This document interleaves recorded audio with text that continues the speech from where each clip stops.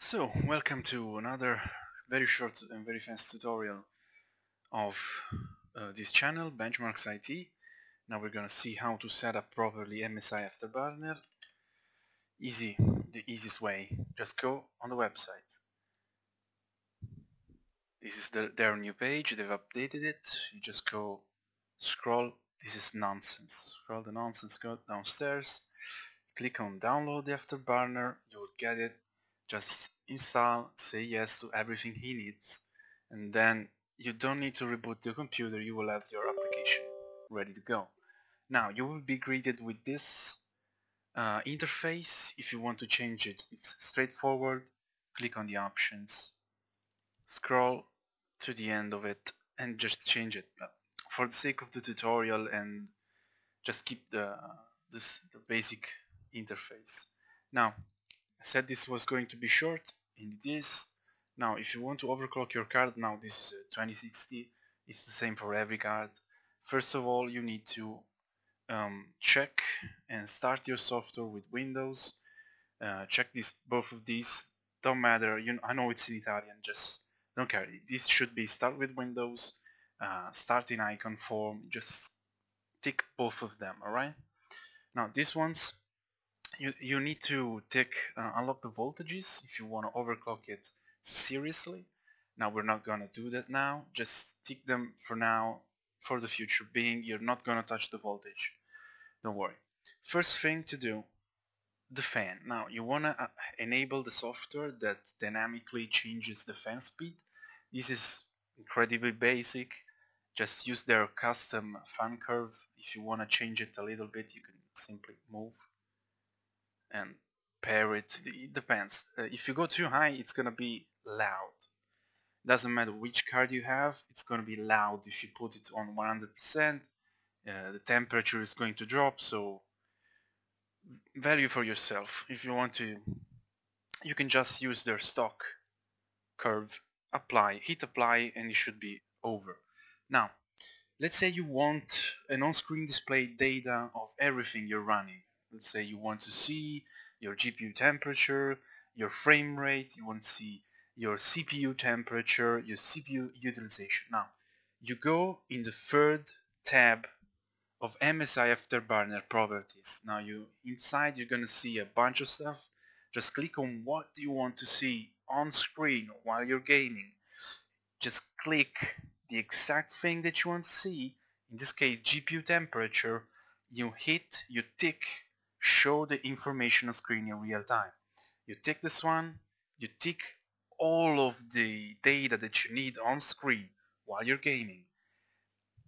And then you hit apply. Like the shown example, I want to see the fan speed of my graphics card.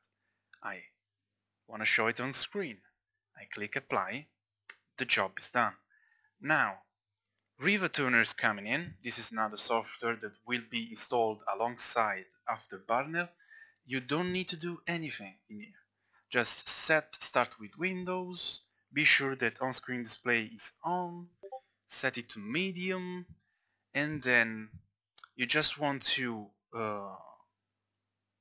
set the font size for the on-screen display. You can set it how big you want, depends on your screen or your preference. Don't care, doesn't matter. Now you hit apply, you click OK. Afterburner will run in the background. Don't close it, just put it in background. Now you want to overclock your card, fine. If you have an NVIDIA GTX or RTX, which is mostly recent, you can do the overclocking scanner. Click OC scan, just go click scan. It's gonna take up to 20 minutes.